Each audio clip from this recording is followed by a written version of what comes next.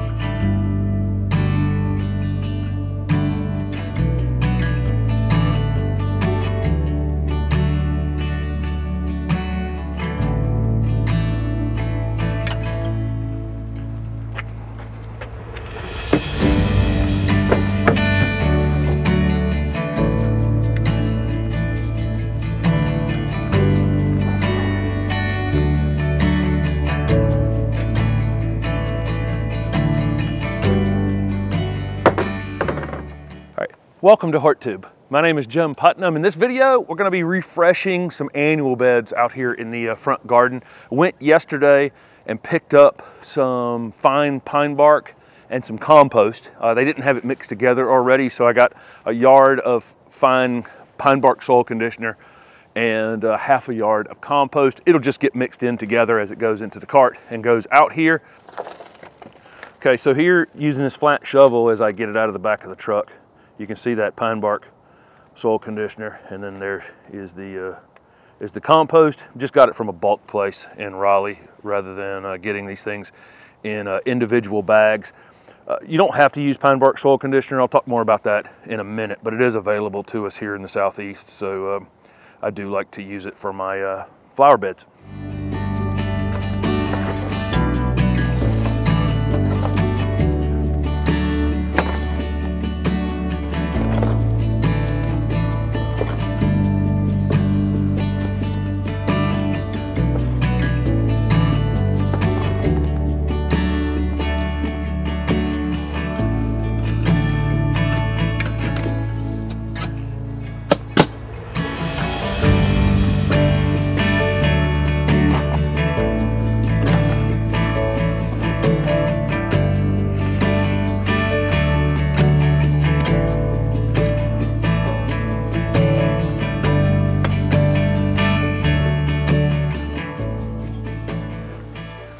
Let's catch up with what I've done so far and why I have done it.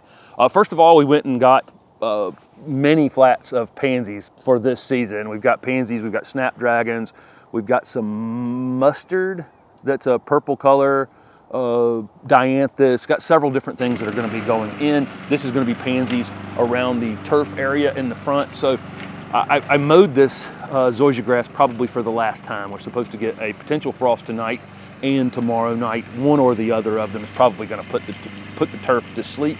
We have warm season grasses here. This is going to go, you know, the color is going to just go out of this turf really quickly on these cool nights. So again, I've mowed it for the last time. Then sadly pulled out all these flowering things because I believe they were going to go to mush here in the next couple of days. Although for me, an annual in my area, the African basil, is quite cold tolerant. I think it will continue to bloom. So I still have lots of things out here for the pollinators, even though I jerked some of them out, you know, and it was going to happen regardless. The flowers were going to be gone in 2 nights anyway. This, again, is a combination of compost and pine bark. So why do I treat the annual spaces differently than I do my perennials, my shrubs, my trees?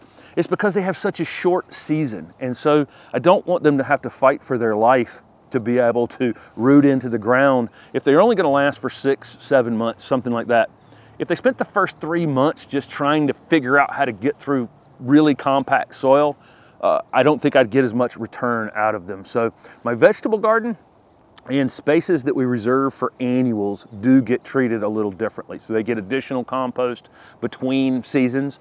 For me, I can use this pine bark soil conditioner here because it's available, but again, you can just use compost if you want to, a light layer of compost. If I was going to skip winter planting, so if I wasn't going to do these pansies right now, I might actually just do these with wood chips. And that over the course of 6 months before I plant my spring annuals back in here again, the Gomfrino or zinnias or cosmos or whatever the heck it is, those wood chips would break down enough for me to plant in next spring. So if you're just putting it to bed for the winter, wood chips might be an inexpensive option for you. But here we go. I'm going to lay these pansies out, and then we'll talk more about the time of year that I'm putting these in and other details.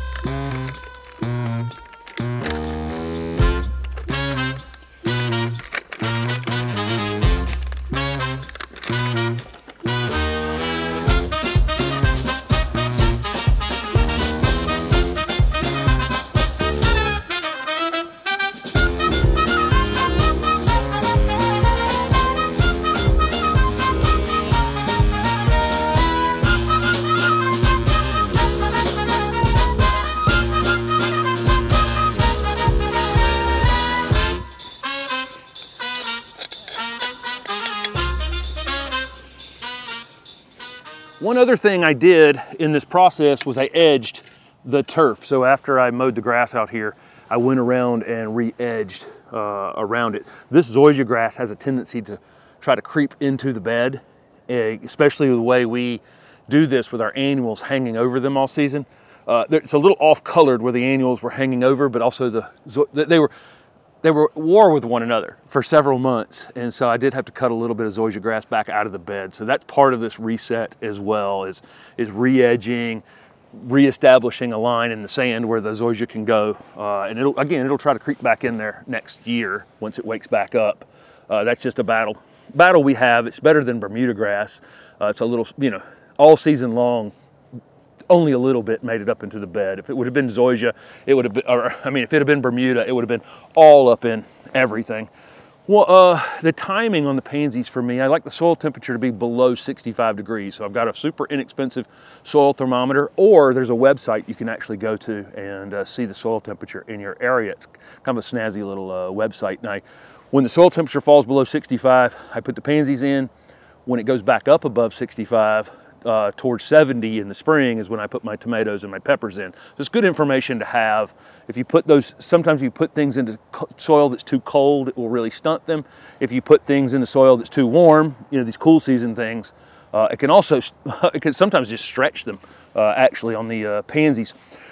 We'll go for really bright colors out here. The blue isn't, it's a brighter blue. I tend to stay away from the darker purple pansies overall. They look great when you're out shopping for them, but when you put them in the yard, sometimes they just disappear from distance.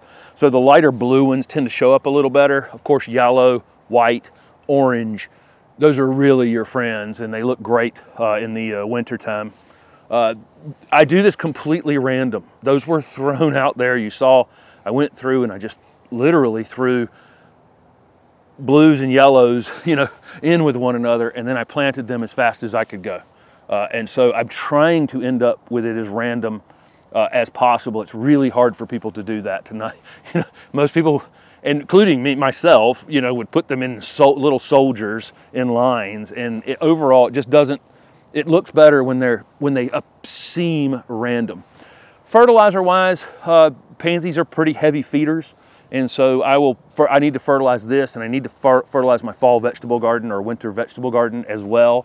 And so I'm going to do that right now. I'm just going to use an organic fertilizer. I could use something like Flower Tone as an example of that, but I need to get on that.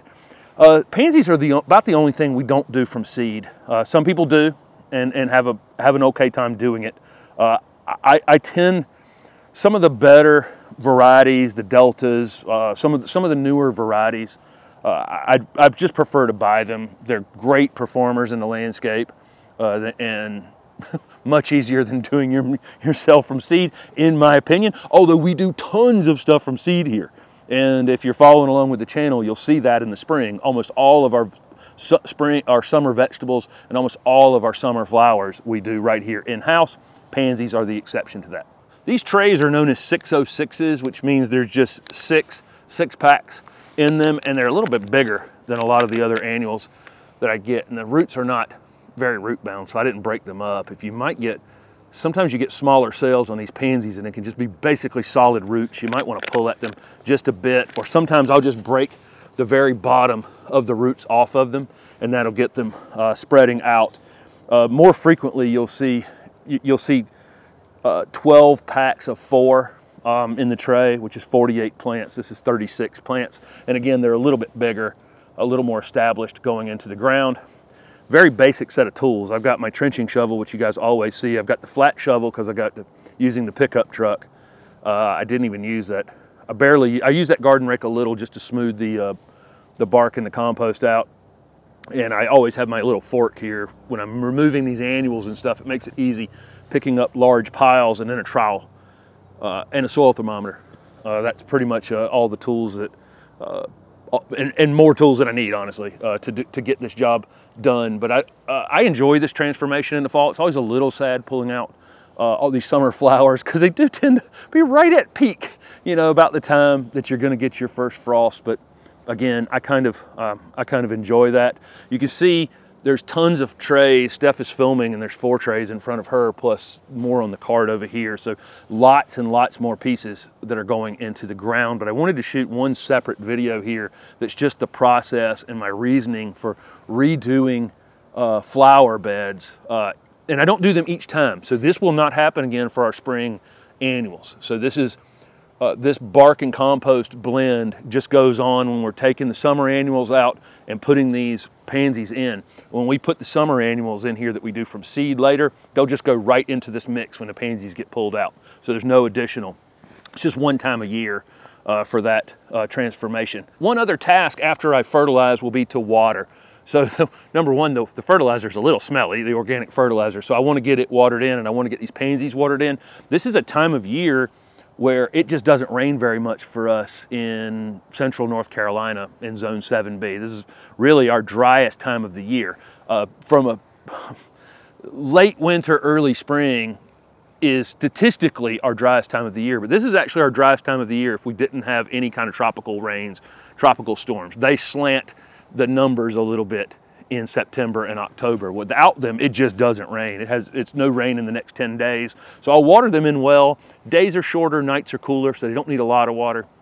But I'll probably have to water them again in about 4 or 5 days. I'll just dig around with my finger down around them and see if they need it, and then water them. And when I water them very thoroughly, and then I want them to dry out. I actually want to try to get them rooted in this as much as possible. They're not going to do a whole lot of growing. They'll do a little growing, but most of what's going on here is they'll get themselves established, get themselves rooted in, and then when it gets warmed up on the other side of January, they'll just explode, and this will just be nothing but solid color around these beds. So make sure you're subscribed to the channel because there's an upcoming video with this all finished with a lot of transformation going on here in the next couple of weeks.